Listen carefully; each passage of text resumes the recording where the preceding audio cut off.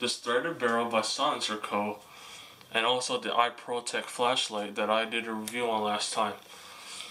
This is going to be more of an update. I guess you guys can consider this as like a part 2. But this is definitely going to be an update to the results of the barrel and the flashlight.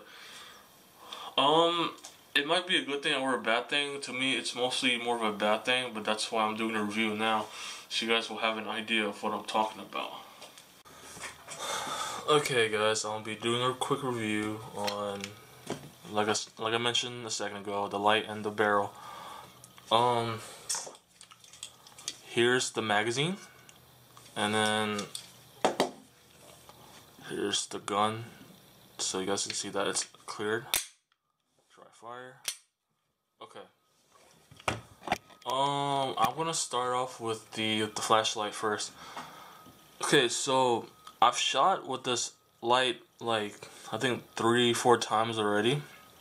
I don't really go to the range a whole lot. As you see, it still works. Just like I mentioned in my last review of this light, when I shot it about almost 100 rounds, the light started slowly to, you know, it would turn off because the lid would slowly turn, you know, would turn loose. Which is no problem because I would just turn the lid back and it would just turn on like normal. But that's not the main problem. The main problem is, I don't know if you guys can see, you see that little hole right there? That's where the pin was to hold the spring for this light. That spring, okay, I'm gonna take this off so you guys know what I'm talking about. That spring belonged inside underneath here, and then the pin will go inside to hold this down.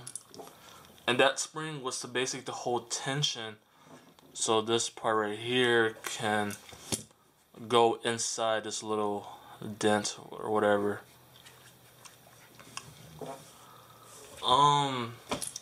Yeah, I guess you could say that the light is technically kind of broken.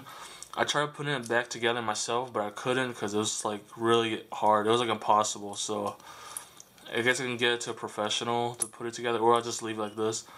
So I found that there is a way to kind of bypass this problem. Is that I can still mount it onto my gun, like I did just a second ago. But the only problem is with that spring, that little thing will, you know, will have no tension and it will not go into that little dent that I was talking about. So that means this can still kind of slide around. I put it on and I tried to slide it around, and it actually took a lot of strength to be able to move this. As if I put it on really tight, it'll stay on there pretty good. So I'm gonna try to take this to the range again, maybe next week or a couple of weeks later. I'm gonna try to see if the recoil will make this light loose or go fly off. You know, so I can make my final decision of, you know, about this. I mean, it's a fine light for home defense, like I said. But I do plan on to maybe getting like a stream light later in the future. But yeah, again, this is a cheap light. It was like $25 or $30, I think. I can't remember what I said last time. I think I said 50, but I'm not sure. But yeah, but it still works, you know what I mean? So I guess I kind of bypassed the problem. It still powers on, you know, it can still mount onto the gun, I can still use it. Well, anyways, yeah, so that's my thought on this. Now I want to move on to the barrel. Okay. Now this barrel, I shot it at the range. The barrel, you know, it worked fine. This did come kind of loose, like just like a little bit, but I would just always tighten it after when I'm done shooting all my bullets from my magazine, and I would just re-tighten it normally. But so I shot it, and at the I shot it about almost 100 rounds, and you know how after you shoot your last bullet, this slide will lock back like this. It was weird because when I was getting close to finish, I was on my last 3 magazines. I used a Glock Factory magazine, a Glock Factory extended magazine, and then the Magpul PMag magazines. I was shooting those, and this slide, it would not lock back after the last round. So I thought, oh crap.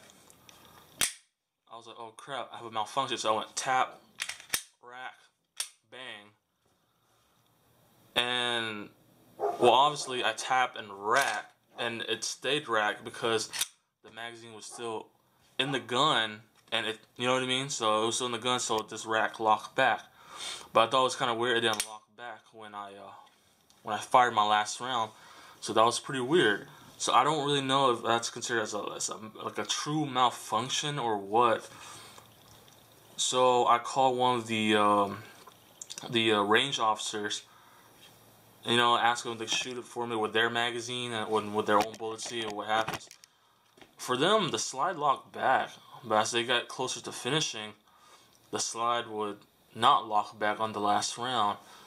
And they thought in their opinion, they think that maybe the barrel was just too new and that it was probably not fully broken in yet. So I thought that was pretty weird. So I don't know if that's really this is really considered as a true malfunction, but it was pretty scary, cause I thought maybe a bullet got stuck in there, so I don't know if it's just gonna go bang on me if I try to like unload and rack it, but I still did it anyways. But yeah, so that's my thought on this barrel. But other than that, it shot fine. I didn't have any malfunctions like the stovepipe or the bullet, you know, like failure to feed. I didn't have any of those issues. The only issue I had was this slide would not lock back. So I don't know if any of you guys have a silencer cold-threaded barrel. Maybe you guys can leave a comment. Let me know if you guys had similar issues, so this way I would know if this is considered normal or not. But I'm definitely gonna go back to the range again and see if it does the same exact thing. But like I said, the only time when the lock started to not the slide started to not lock back was when I was on my last 3 magazines, and this was after about 30 minutes of shooting. So yeah, so that's all I have to say. So if you guys enjoyed the video, leave a like and subscribe.